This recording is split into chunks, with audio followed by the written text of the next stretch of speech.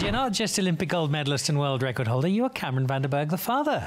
Yes. Yes, I am. Yeah, it's been a huge adjustment. Honestly, to be honest, it's been incredible. It's like such a journey. I think. I mean, I was just thinking about it the other day, and you know, like.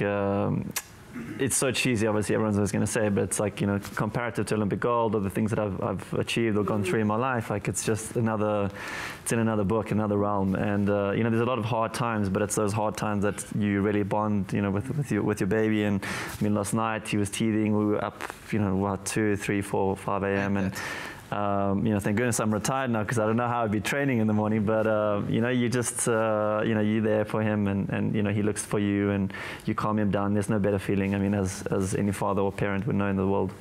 And that elation, it doesn't matter how many times people tell you beforehand, it's going to change your life. Yeah. It changes your life.